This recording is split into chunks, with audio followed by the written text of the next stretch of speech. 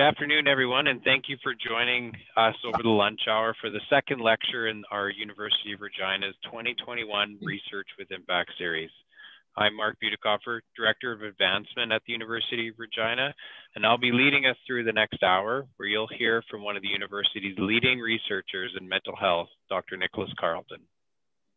But before I introduce him, I'd like to start by acknowledging that we are gathered virtually on Treaty 4 and Treaty 6 territories, the ancestral lands of the Cree, Saulteaux, Dakota, Lakota, and Dakota peoples, and the homeland of the Métis, on whose territories the University of Regina resides. As a parent of two young daughters, I feel this acknowledgement is important for them to grow up aware of the history and the future of this land on which we live. The University of Regina's Alumni Department, together with Lifelong Learning Center, is pleased to be able to virtually offer the Research with Impact series. Whether this is your first time joining us or you're attending all of the sessions, I hope you'll leave today wanting to come back for more. Now, I should point out that these sessions are being recorded and will be posted on our website so that others can watch the presentations, or you can watch them again and share them with your friends and family if you wish. You'll see that the link to the alumni website in the chat if you'd like to access the video later.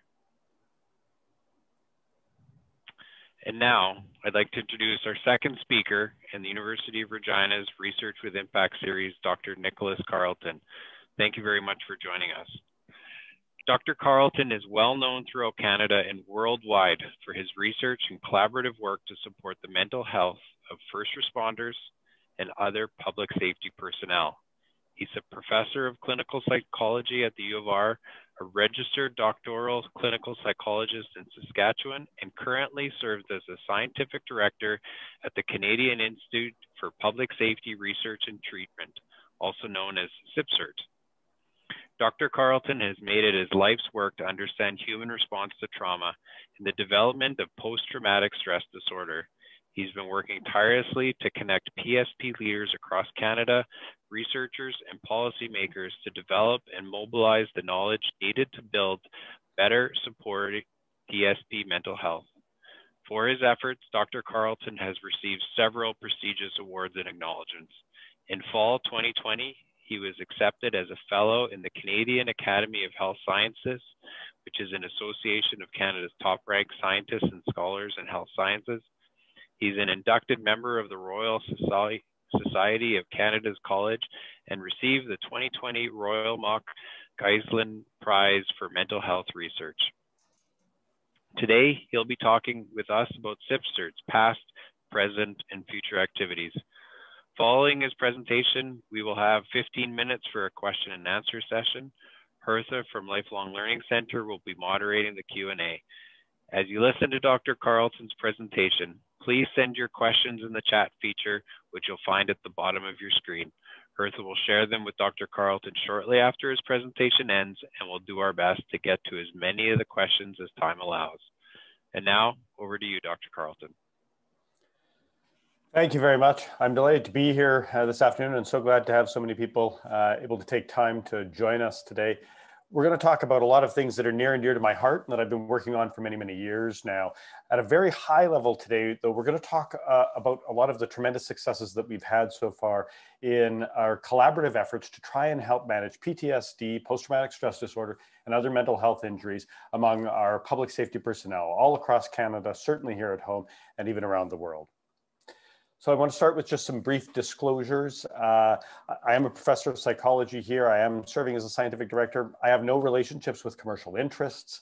My research is supported by federal and provincial foundations and taxpayer dollars in a variety of different ways, as well as nonprofit organizations. So I think that's an important precursor to a lot of the things that we're going to discuss because it sets the framework for a lot of the foundation that I think is important to understand everybody's commitment to protecting PSP mental health.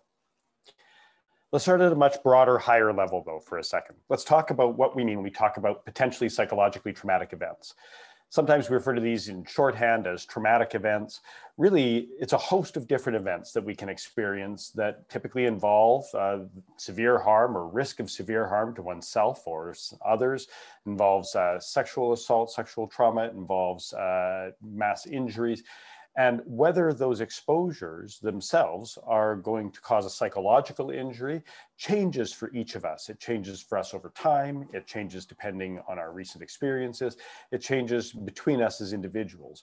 And so that's why we say potentially psychologically traumatic event, to differentiate physical trauma, so actual tissue damage, from psychological trauma, and to really respectfully recognize that an event is potentially psychologically traumatic because what might be traumatic for me today might not be tomorrow, and what might be traumatic for me might not be for you.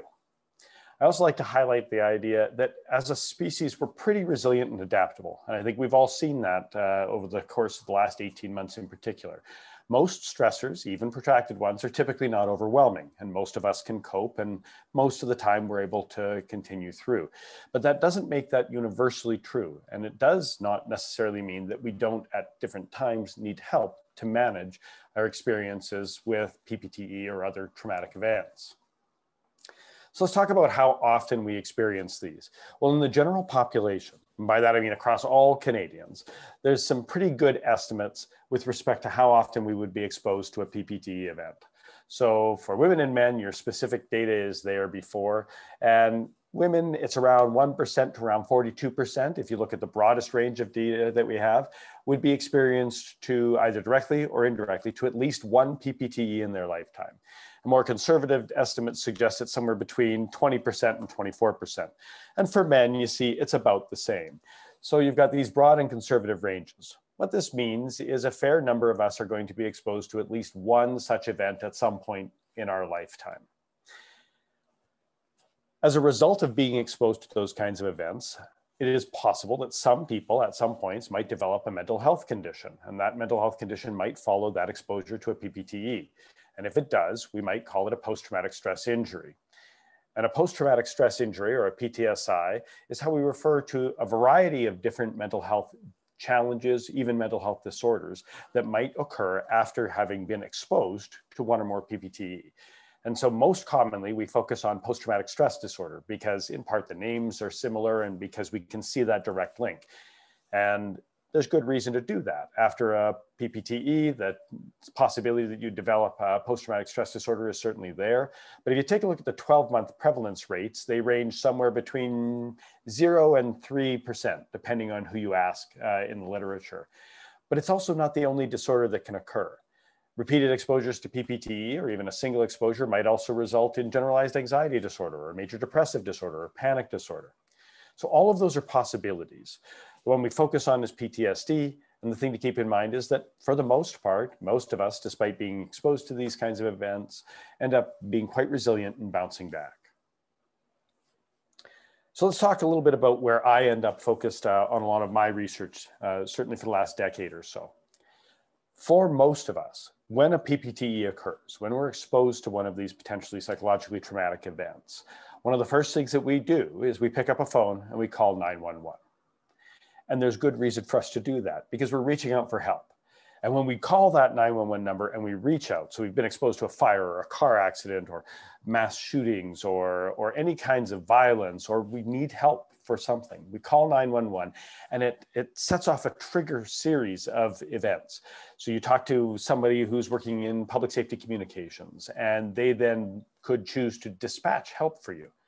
And the people that we dispatch are people that are regularly engaging with potentially psychologically traumatic events, either directly or indirectly, as a function of helping protect us when we call 911.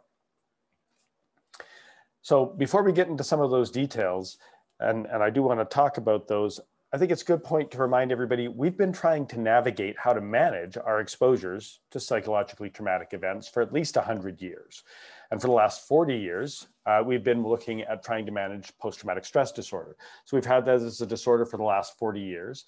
And as part of a really fantastic series that was actually led by Dr. Raymond Blake, it was a centenary reflection series. We actually looked into the history of PTSD in the last 100 years of our developing our understanding of what happens with PPTE and with the fallout that can occur after an exposure. So if you're interested, I encourage you to visit our website. You can hear a very nicely assembled lecture. Unfortunately, they used me as the performer for the lecture, so you'd have to hear me some more. But it's a fascinating 100-year history, and the last 40 years have been particularly interesting, and really, I think, helped to set the framework for a lot of the challenges that we're going to talk about that are faced by our public safety personnel. So in 2015, the Prime Minister mandated the Minister of Public Safety and Emergency Preparedness to work with the Minister of Health to develop a coordinated national action plan on PTSD. And they specifically focused on a group of people called public safety personnel. These are the ones at the other end of the phone who are coming to help us when we experience one or more potentially psychologically traumatic events. And as part of that, they began a series of events that have led us to, I think, a lot of interesting successes and a lot of fantastic opportunities going forward. They defined a group of people called public safety personnel as including but not limited to border services officers, public safety communicators, correctional workers, firefighters, indigenous emergency managers, operational intelligence personnel, paramedics, police at all levels, and search and rescue personnel. And in doing this, they really recognize that you have a broad community of people that are regularly engaging with exposures to potentially psychologically traumatic events as they protect the rest of us. Now, these people are unique with respect to a lot of the challenges that they face. First of all, most of the challenges that they face are different than anybody else. Let's talk a little bit about relative to military. So it's not better or worse. I want to underscore that. It's different. So our military are here at home, and then they get deployed to what is for them a very unsafe zone, and then they get brought back, to what is a very safe zone here in Canada. And they do those deployments typically for less than 240 days. And the reason that they keep those to less than 240 days is because research coming out of World War I and World War II suggested very early on that 100% of people exposed to 240 days of those kinds of PPTE style stressors come back symptomatic. So we had to be careful about the deployment length. So our PPSP are very different than our military because our military are kept safe at home by our PSP, just like the rest of us are. But for our PSP, we deploy them to what is for them an unsafe zone. And we leave them deployed there for 25 years. And that's a very, very long, very big, tall order. They're also different relative to each other. We ask them to manage protection, enforcement, rehabilitation. These are very challenging things. And we've seen a lot of those challenges in the last few years. They're also different in how they get deployed, in how they're exposed to events, in the responsibilities they have in managing the events, and in the amount of certainty that they have. And they're also different in that they're deployed out in the real world all the time, which means there's a tremendous amount of uncertainty involved in every single day that they engage in providing us protection. And they're also different relative to history. So we're increasingly asked them to fulfill more and more complex roles. So a police officer is not just a police officer anymore. They're also hoping that the police officer can be a mental health interventionist, that they can be a social worker, that they can provide interim supports. Whatever it is that we don't provide as part of our social communities, it is our PSP who ultimately fill that gap. So if we're missing part of our social network, they're where the buck stops, so to speak, because they're the ones that are going to manage those challenges for us. The University of Regina became quickly involved in the National Action Plan development after 2015 and launched the development of a Canadian Institute specifically for public safety personnel research and treatment to support their mental health and their well-being, but also that of their leaders and their families.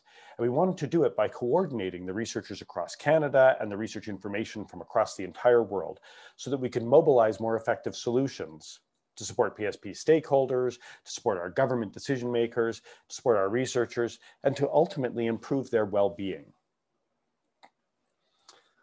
We started that by coordinating academics, researchers, and clinicians who were interested across the entire world. And I like to give a little head nod because we started so small and we grew so fast. It was actually begun back at Memorial University was when we had our official launch. And there were 5 academics that sat together with a host of administrative supports and some public safety personnel and said, yes, we think we can actually do this thing. And so we did that at Memorial University, and the cute comment that was made repeatedly was, well, they're sort of like the 5 puffins, because the puffins happened to be nesting at that time and you could see them. So it was quite spectacular. Since then, we've grown the network quite dramatically, and there have been a tremendous number of people that have been actively and eagerly seeking to be engaged so that they can also provide better supports and better help for our public safety personnel. We also needed help from the public safety personnel themselves, because there's really very little point in us jumping in as academics and researchers and clinicians to try and take a top-down approach. We really needed to coordinate and collaborate with them. And that's something that we try to do regularly, and we think we've done a pretty good job. But we needed to be able to marshal the resources at a national level. And we needed to be able to begin coordinating those efforts. So our Public Safety Steering Committee works with us, and they have representatives from all of the major public safety personnel agencies across Canada. So you'll have groups like the Canadian Association Chiefs of Police, and then they have a parallel group, the Canadian Police Association. And those groups help to provide us with direction, steering, information. They support our knowledge translation efforts, and they help us to understand how we might best be able to effect change that is positive for these diverse members of our society. Public Safety Canada then operationalized the Institute as part of the Government of Canada's 2018 federal budget and made a 5-year funding commitment that we're of course hoping will be renewed, but it's a 5-year funding commitment to build a national research consortium between the Canadian Institutes of Health Research and CIPSRT. They invested $15 million that CIHR managed as part of our consortium to fund diverse public safety personnel focused research. And we'll talk a little bit more about that later.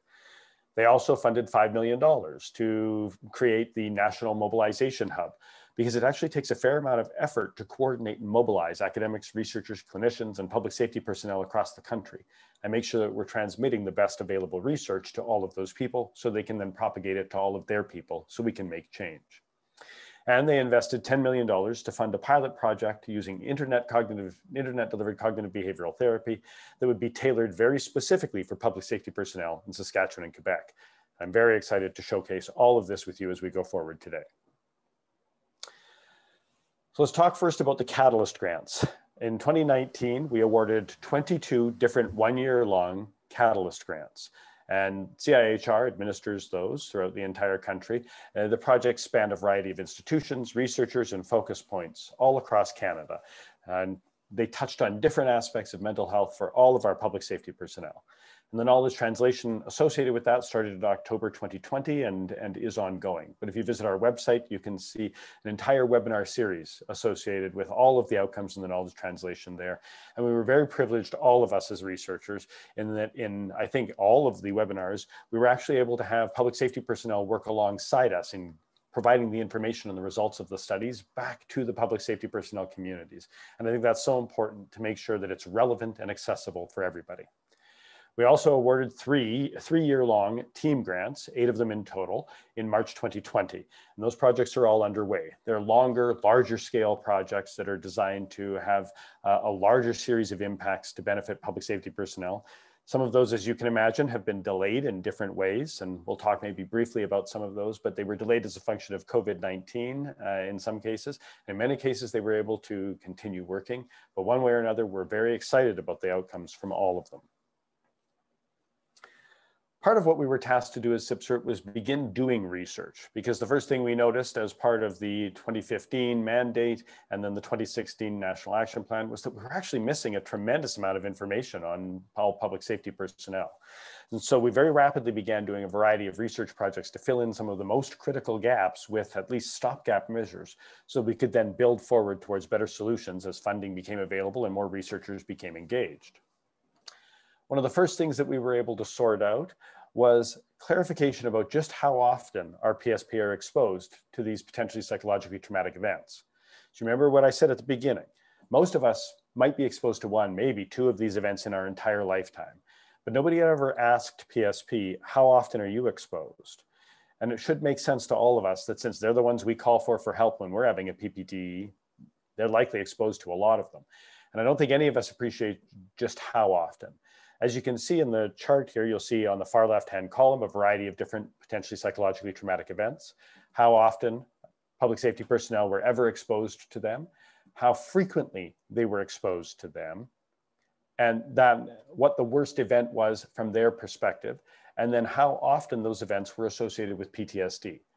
So as you can see, most of public safety personnel have at least been exposed 1 time to almost all of the different potentially psychologically traumatic events. And in fact, most of them have been exposed 11 or more times. And when we actually checked the qualitative data that we had from this study, their report was 11 or more times. You put the ceiling way too low. By the time we finished talking to them, it was closer to thousands, if not tens of thousands of exposures. So just imagine the dose difference there, if you will, between the general population being exposed 1 or 2 times and our public safety personnel being exposed thousands of times. They also reported a lot of diversity in which events they felt were worst, for them so far. But we are also able to identify that almost all of the events were statistically significantly associated with an increased risk for screening positive for post-traumatic stress disorder. So this told us a lot. It told us that they are exposed tremendously often. It told us that there's not 1 or 2 specific events that we have to worry about, but that in fact, all of the events can cause injuries. And it told us that our public safety personnel experience them as worst or not worst events in a variety of different ways, which made it a lot more complicated for us to provide them with the necessary supports going forward. We also, for the very first time, got a handle on, well, okay, just how much are they experiencing these mental health injuries, these post-traumatic stress injuries? How frequently are they in trouble? We were able to compare the data that we had to diagnostic data from the general public, and here's what we found. If you take a look at the chart here, you can see, or the table here rather, you can see that in the general population, it's around 1 to 3.5%, give or take a little bit, at any given time have PTSD. But for our public safety personnel, when we did the first check of this, it was 23%. So you're talking orders of magnitude higher. And you see a similar pattern for all of the other disorders that we were able to screen for. And you see that across our different public safety personnel, they are all high. There's certainly some variation in which ones are more or less likely to have difficulties with what, but they're experiencing rates of mental health injuries that are orders of magnitude larger than the general public. And so that's a serious concern for all of us. And we think it might be related to their regular exposures, at least in part. We were also curious about suicide and difficulties with suicidal ideation, planning, and attempts. It's very difficult to measure suicidal behaviors among our public safety personnel for a variety of reasons. So deaths by suicide are actually really hard for us to track. Doesn't mean it's impossible, it's just hard. So we track reports of ideation, planning, and attempts because they're the best predictors that we have. And even then they're not great predictors because you could have a history of suicidal ideation, planning, and attempts and never die by suicide. You could also not have any history of those 3 things and still die by suicide. So in the general population, you can see the estimates there from Stats Canada about ideation, planning, and attempt for the past year and for lifetime data. And when I say less than 1%, in Canada, 13 out of every 100,000 people die each year by way of suicide, which means that it's far less than 1%. It just gets very difficult for us to measure at those low base rates. And also it gets very difficult then for me to present it in a chart. If you then take a look though at our public safety personnel, in the past year, their rates are in many cases double or more that of the general population for the numbers of them who contemplated dying by suicide, who created a plan to die by suicide, or who made an attempt to die by suicide. These numbers are very concerning for a lot of reasons, not the least of which being that our public safety personnel are far more equipped to die by suicide than the rest of us are. So for a police officer, if she or he is at risk and they decide they're going to die by suicide, the distance between that ideation, the planning, and the attempt can be the distance from their hand to their hip. Whereas for many of the rest of us, a very lethal suicide attempt can take more effort and there can be more opportunities for someone to intervene or for chance to protect us. So we're very worried about that. We're also very worried about the fact that of all of the people who would be able to make a death by suicide look like an accident, it would be our public safety personnel. Because part of their job, unfortunately, is to look after the situations where we have people who we lose to suicide. So for all of these reasons and for many more, we think that it's an extremely important area for us to focus on because we want to protect the people who are protecting us. Again, because we think in providing those protections, they're actually putting themselves at increased risk for their own mental health injuries. We talked to a lot of the public safety personnel, but we also got a lot of feedback from them. And here's some of the things that we learned out of the qualitative data. First of all, there were significant and consistent reports of concerns that they had that they were alienated from their past selves, that they were no longer the same person that they were, and they weren't always happy with the new person they had become because they had seen so many things. They often felt powerless, that they were not safe and that they were hopeless. And these are some of the most heroic people in our societies. These are the ones who come in to provide us with power, to provide us with safety, to provide us with hope. And so that's very difficult to hear that so many of them struggle with those same issues. And many of them felt forsaken by their employers and by their government and forgotten about by their communities, largely because we don't get to see them all the time doing the things that they do best when we're thrilled. We typically see them when things go very wrong for themselves or for someone else. There's also the two major things that they asked for. And the most common thing they asked for is, for me, quite heartbreaking. They didn't ask for more resources or more money. The most common thing they asked for was to be recognized for the contributions they're making to our societies and the challenges they face in making those contributions. And that's very hard, I think, for a lot of us to hear, because they're putting their lives on the line in many cases to protect us. And they could use more resources, there's no question. But the first thing they asked for was something that's free for us to give, and that is recognition. The second thing they asked for was demonstrable national, provincial, and municipal support to help protect them so that they can do a better job of protecting all of us. We also heard from them that there's a lot of suspicion that people are abusing the system, that there's stigma problems, that anybody who is taking time to address their mental health needs is being judged by their colleagues. We also heard from them that they think understaffing is increasing the scrutiny of others. So if you need to take somebody off work so that they can get the mental health supports they need to protect them against a mental health injury or to hopefully protect them against dying by suicide, it necessarily means that you're short staffing some groups thereafter, or asking for overtime, or asking for longer shifts. And these are not groups of people for whom we have deep benches to begin with. They don't have a whole lot of extra people to backfill, which means that when they're asked to protect their own mental health and look after their own health in general, they do it at a cost because we haven't resourced them in the ways that we could have. They also reported fiscal constraints that are necessarily potentiating stigma when people take time off, largely because, again, they need more access to resources so that those very thin lines of PSP who are protecting all of us can do a better job of protecting themselves, and they're in a more sustainable job of protecting all of us. So in addition to the difficulties that they were facing with potentially psychologically traumatic events, they also reported that they were having all kinds of organizational difficulties, and that those organizational difficulties appeared to be associated with mental health conditions as well. A lot of these do come back to the same kinds of challenges, though, the same challenges with resourcing and having enough personnel and being asked to do too much with too little, too often. And so this is all pre-COVID-19 data. Everything that I've heard since suggests that these problems would not have gotten better as a function of COVID-19.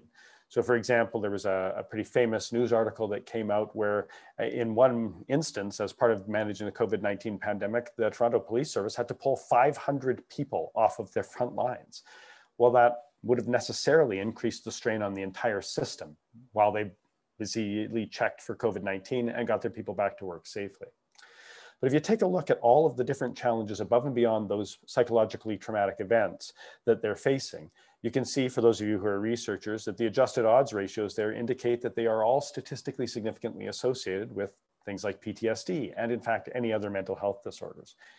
And a lot of those are opportunities that we have as communities to better support all of those organizations so that they can do a better job of supporting their people. But that requires a community effort. It's not something that we can just task them to do on their own. It's something that we need to support their leaders in and their organizations in doing. We also saw evidence that there were operational difficulties, and those operational difficulties are also things that I expect got worse over the course of COVID-19. And those operational difficulties were also associated with PTSD and other mental health disorders. And these are things that we all have challenges with. So managing your social life outside of work, sure, that's a work-life balance challenge. And any of the professors who are on the line today, I'm sure we all share an understanding, if not everybody, that that's difficult. It became more difficult with COVID-19 for all of us, as we've heard from innumerable people, but it was always more difficult for our public safety personnel. So if you imagine a paramedic who's gone out for dinner, for example, or a police officer, or really any of the PSP, if something goes wrong for somebody at another table while they're having dinner, they're not going to sit there quietly. It's not who they are. So they're going to get up and they're going to manage that situation, which makes it difficult for them to ever not be on. And that was before COVID-19. So shift work, overtime, constantly being on, being in the public eye, feeling like you're always being judged. That's a lot of stress and strain that we put on top of people who are already trying to manage extremely challenging situations, situations that we would generally, except for the rest of us, would be enough on their own. So when we're recognizing these extra challenges, it really helps us to understand the compounding problems that our PSP are facing in trying to protect all of us. As part of that, we've heard lots of people that have proposed all kinds of peer support related or crisis focused psychological interventions. We should be able to do something to help. And I agree, we should, we can, and we are. But historically, a lot of these interventions have been built ad hoc, which means there hasn't been a lot of research done. There's not a lot of pre and post evaluations. There's lots of inconsistencies. So that's creating a limited series of strength of evidence for any of the programs that are available. So can we do something? Can we train? Can we intervene? Can we do things? Sure, probably. But if one of the PSP leaders says to me, Nick, which of these things should I administer? Because we only have so much time and so much money to administer these things. We don't have an evidence base yet that allows me to say, do this one. This one should help. That's something that we've got a long way to go on, and we need their coordinated support and collaboration in order to eventually build those answers. But in the interim, we still need solutions to try and protect these people's mental health. What we do know is that so far it looks like just about anything that you do tends to help a little bit. And that's good news. But it also means we need to do a bunch of expectation management. The reason we need to do that expectation management is that mental health is never going to be a one and done, especially for people that we're asking to step into the line of challenge all the time, as we are with our public safety personnel. It's not going to be one and done. It means that we need ongoing campaigns. We need to invest in their mental health on a regular basis. And we need to do so that we're providing opportunities to build resilient people and resilient organizations so that they can better support all of us. But in the interim, just attempting to help seems to, in general, be helpful. But we need to do a lot better than that if we want to get those numbers of mental health injuries down and do a better job of trying to protect against death by suicide. We also found out all kinds of information so far about who PSP would access as resources. And as it turns out, they don't want to come see me first. And I'm okay with that. I can understand that. What they're more likely to do, actually, by leaps and bounds, is talk to their spouses or their friends. So of all of the different people who they would access as first-line mental health resources, they talk to their spouse or their friends.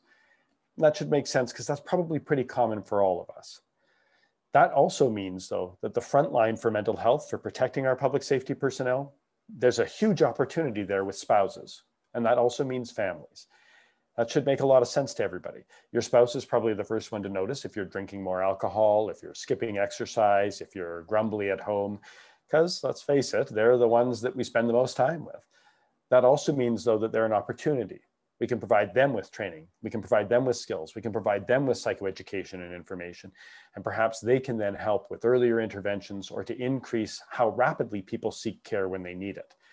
We've got a lot of work to do yet on figuring out exactly how best to do that, because having a family member present to you that you need help can also be challenging depending on your relationship.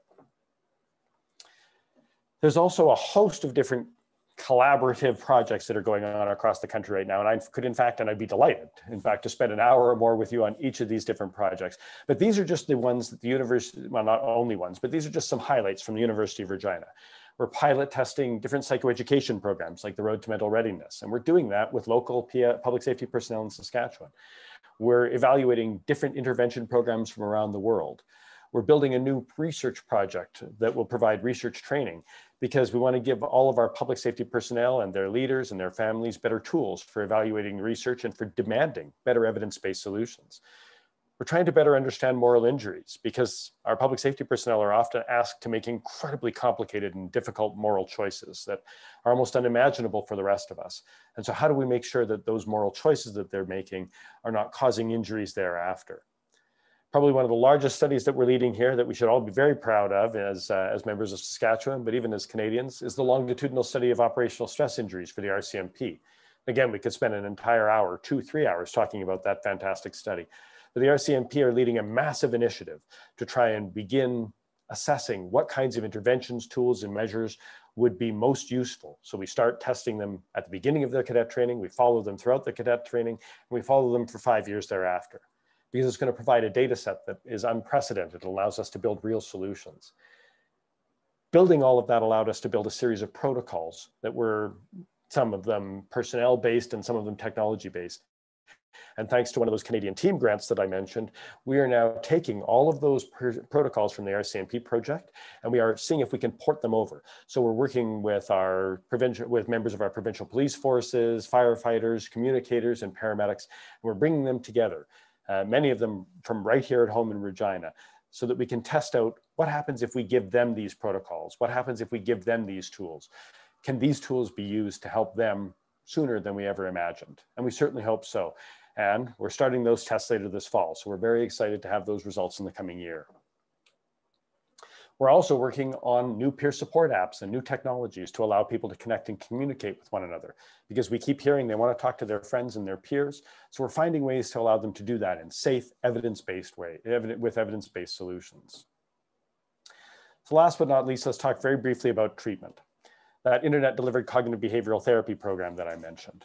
This is a fantastic program. It's being led by Dr. Heather Hadrostravopoulos, who's our principal investigator for this project. She's a world-renowned psychologist and spectacular researcher right here at home at the University of Regina. She's implementing cognitive behavioral therapy, which is a structured, goal-oriented treatment that allows clients to develop skills that allow them to become healthy and stay healthy. It's very skills and solution focused, and it helps them to improve their well-being by identifying and managing unhelpful thoughts and patterns of behaviors. It's one of the most evidence-based therapies that we have available today. A lot of PSP report to us that they don't seek care because of things related to stigma. They're worried they're going to be judged if they go for mental health care.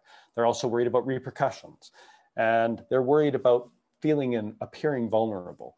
And I can understand all of those things. And if you get the privilege of working with these people on a regular basis, you're going to see these professionals are just spectacular. And I can understand why they might have some of these challenges. There's also the logistical barriers, distance from services that are evidence-based and time constraints.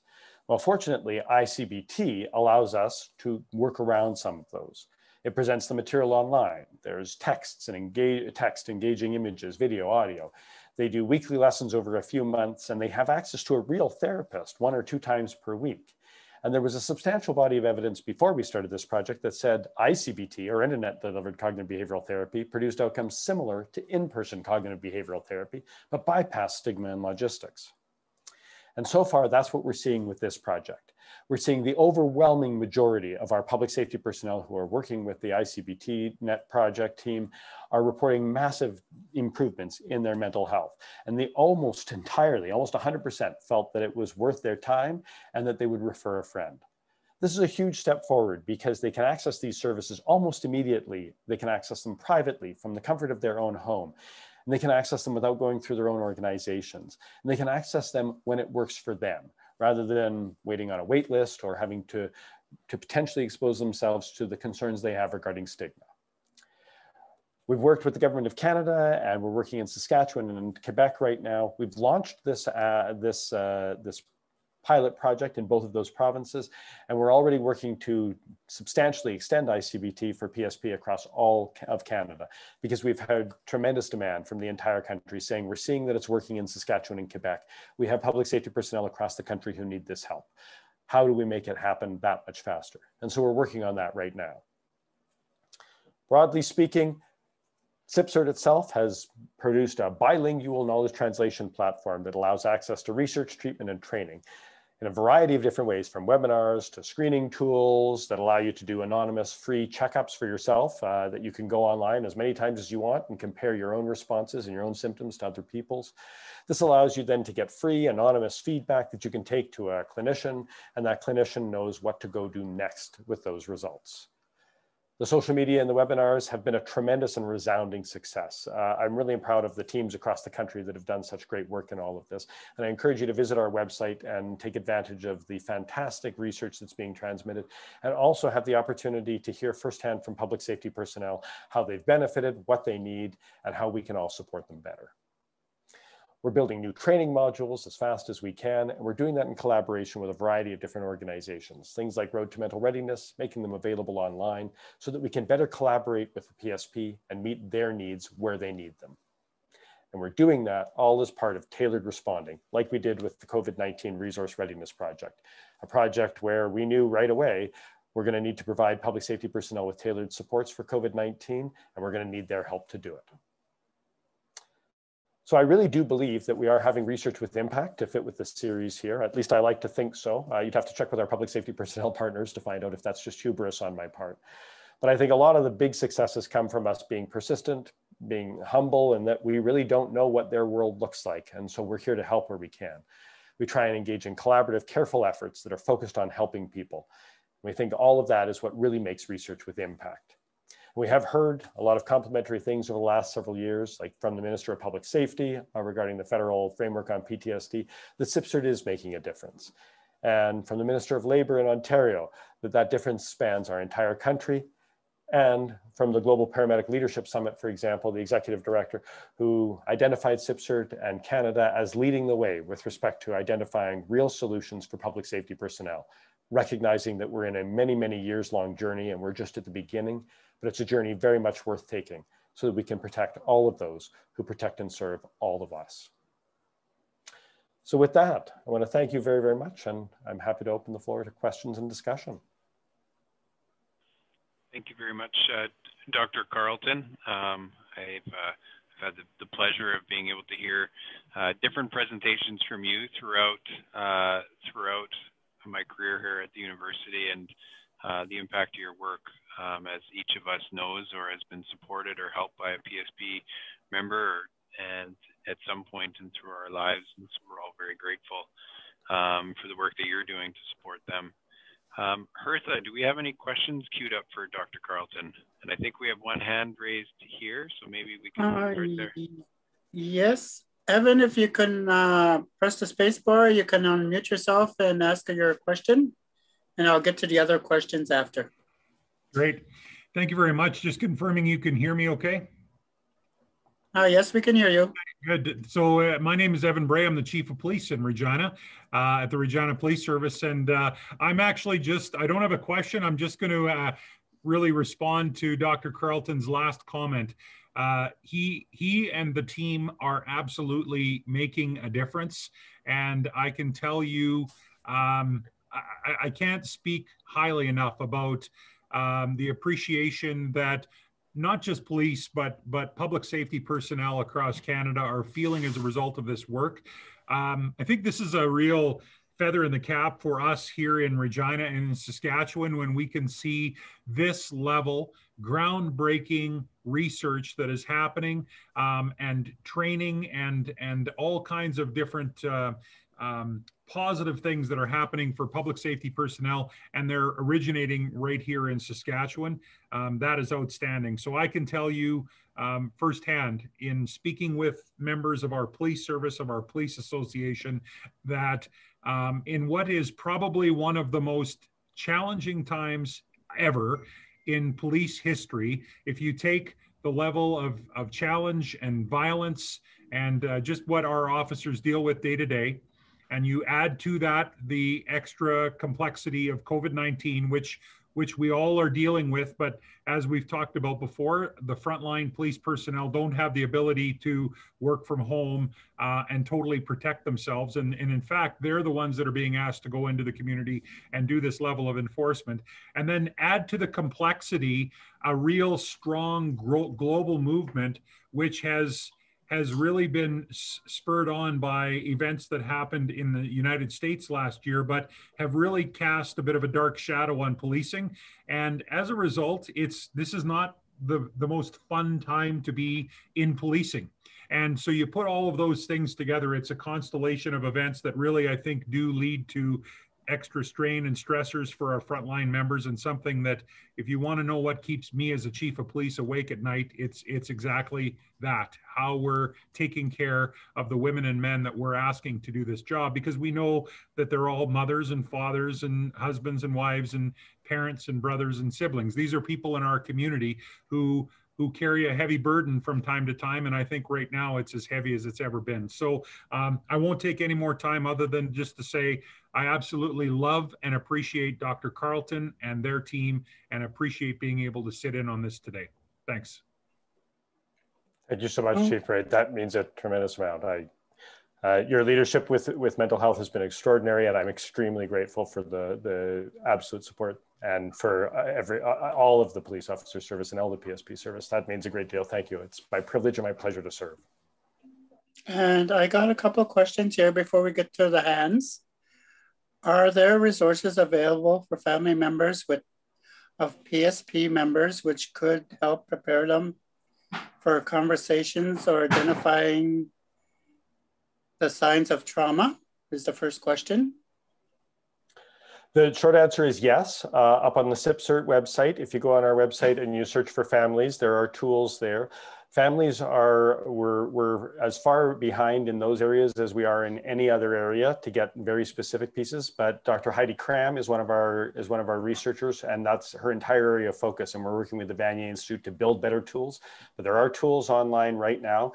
And if you'd like more, if you have trouble finding them or you need more specific details, if you email the CIPSRT team, we can get you back more tools there to help. And please just know we're developing better, smarter ones as fast as we can, because we know that's a very serious, it's an important area for sure, and a very serious gap right now. Okay, the second one, is there information if the rates of impact of trauma for first responders in urban and rural areas of the province, are the rates of trauma the same? I love that question. So thank you for asking it, because it's a really intuitive question. So we believe that the rates of exposure are probably slightly lower in the rural centers in some cases, but not enough to be statistically significantly different. And we also didn't find that there were big differences in the actual mental health injury rates. And we think part of the reason for that is, so even if the exposures are lower in rural communities than they are in urban communities, which is still a point of debate, the levels of mental health injuries were the same. And we think the reason for that is because even if those exposures are lower, if you're in a rural area, the probability is the people that are involved, that you have more of a personal connection to them than you do in an urban area, right? Because they're smaller communities. So your police officer or your paramedic or your firefighter or all of these people, right? You're probably rushing to help a friend or a family member, whereas in the urban centers, the probability of that goes down by a bit. So we think it's a far more personal event in the rural section, or pardon me, in the rural areas. But it's a good question, and we're going to keep working on it, because we do think there's special complexities that go along with our rural environments for sure. Courtney, you had your hand up first. Can you please ask your question? Unmute yourself. Thanks. Yeah, I was just wondering, with your guys' research, when you include correctional workers, are you working solely with people who are in the facilities, or are you also working with correctional officers who are in the community? That's a fantastic question, Courtney. We work with both. So when we say correctional workers, we mean correctional officers, but we also mean community corrections, whether you're deployed inside a provincial or a federal institution, or you're actually deployed into the community services. So we have data on all of those. And at the provincial level, we have new data that's coming out that gives us a more nuanced series of responses to allow us to better understand the distinctions that you're asking about. We just haven't got it published yet. We're still collecting in some provinces. Dr. Rose Richardelli out of Memorial University is probably one of Canada's leading experts in that area, and she's been leading our field there. Does that help? Yeah, that answers my question. Thank you. Awesome. Please take your little hand down. Kathleen, please unmute yourself and ask your question. Hi, my husband, Paul Antrobus, was a psych prof at the U of R. And at one point he was employed by CP Rail to counsel train crew after an accident. Some people choose to commit suicide in front of a train. And he had some rather traumatic ones there that he was involved in. One of the engineers pointed out that there's a grid road every kilometer across Saskatchewan with a potential car, truck, or whatever coming down the grid road. And are they going to stop, or are they not going to stop? And sometimes they don't, and they get hit by the train. So I'm just wondering if you've had any contact with train crew. So you're absolutely right that with everything that you've said there, and we haven't focused any of our research specifically on the train crews or on the trucking crews, but they do experience the kinds of things that you're talking about there, and they do experience those kinds of deaths by suicide. So It's an unfortunate area that probably warrants more attention. We certainly end up with our public safety personnel, though they immediately become involved there and that they're rushing out to help manage those scenes as well. So it's certainly something we should pay attention to. Okay. I have another question here from Mike. Is there a documented difference of response between people that, by the nature of their work, are expected to be exposed to traumatic events and people who are accidentally exposed? My points: underground accidents are repaired by fellow miners, not specialized emergency people, may last several days in very different conditions and very difficult conditions. So I don't think we have specific data differentiating people who expect to be exposed and are vicariously, or pardon me, and people who are vicariously or surprised exposed. But I certainly take your point. Being surprised with an exposure or not having enough skills to help you manage the situation probably puts you at a significant disadvantage. One of the challenges, I think, is though that although our public safety personnel recognize that they're going to, as they go into the positions, as they go into those jobs, that they're going to have to manage challenging events, I don't think there's any way to possibly, I mean, I think that recognition is not enough in and of itself to help protect their mental health. I think we have ways to go there, but certainly being surprised by an event or vicarious exposures can also create mental health injuries. And protracted experiences with trauma, like being trapped in a mine and having to manage that situation, those would also constitute as potentially psychologically traumatic events for sure. So in all of those cases, there'd be important complex challenges. Okay, Bahani, can you unmute yourself and ask your question? Yeah, hi, Dr. Carlton. My name is Bhavani Shankar Paningrai. So my past career was, I am a Merchant Navy officer. And then I came to Canada and finished my master degree in industrial engineering at University of Regina. Then at that time, you are the president of Graduate Student Association. And later on, I was the co-president of GSM. My question is, do you have any research regarding yoga? How it's helped to the like RCMP officer or Merchant Navy officer or firefighter? On yoga specifically, so there is research coming out of California on yoga from a variety of different research groups. It's a complex intervention to assess because yoga does two different things at least at once. It provides the opportunity for engaging in mindfulness, and it also provides an exercise-related activity. So as an intervention, there's initial data and initial research that I've seen that suggests that it does have promise, but that in and of itself, it's probably not sufficient as a singular intervention. So as an adjuvant or as a supporting intervention, possibly, but we don't have the data yet to definitively say that it's not at a frontline treatment yet based on the last data that I saw. So I certainly think it's got promise based on the two components that I mentioned, but we're a ways away from having real evidence that it would be moved to a frontline treatment. And then another question is, patients who are stenosis, like hearing problem in the ear ringing, do you have any research with that, stenosis patients? Sorry, I think I missed that. Can you say that again? I'm sorry. Those patients who are ear ringing, that is called the tinnitus. Yeah, tinnitus. Yeah. Sorry. Yeah. So I haven't done specific research on tinnitus myself, but I do know that that it's one of the more common claims that comes in, certainly for among military personnel.